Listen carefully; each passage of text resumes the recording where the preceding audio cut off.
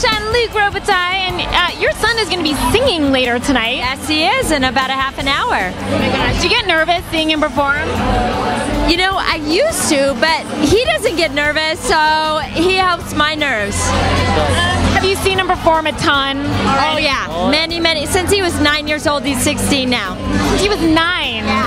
Yeah.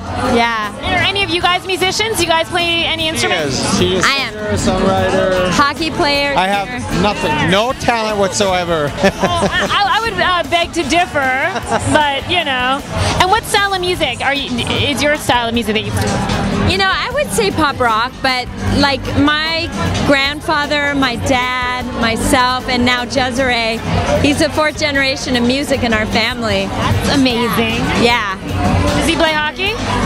He used to play hockey a little bit, and he wants to start back, but he's actually a really good skater, but he's always playing music every day. He doesn't have time.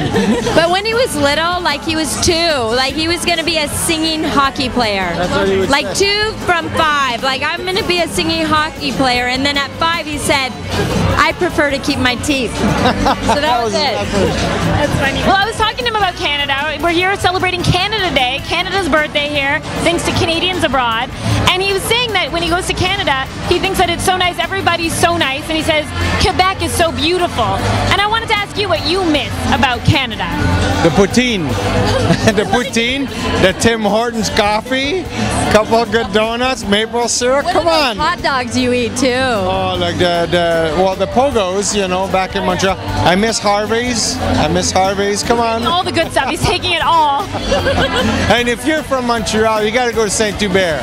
You have to. Come on. I love Saint-Hubert. I like that. So do you speak French?